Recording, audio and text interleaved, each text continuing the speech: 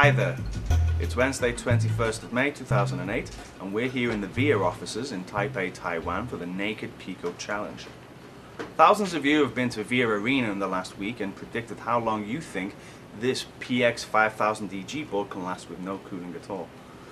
Today we're going to answer that question. We're going to make the Pico naked. We're going to take away its cooling, we're going to run Ubuntu, we have Ubuntu loaded on this hard drive right here, and we're going to see how long it lasts. Some of you predict that it will last mere moments, others have predicted that it will last out for a week or so. Let's go find out.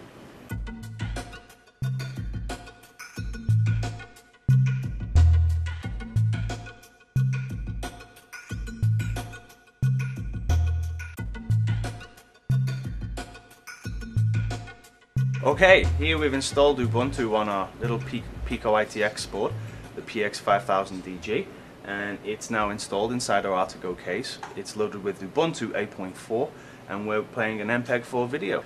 Now, for the moment of truth.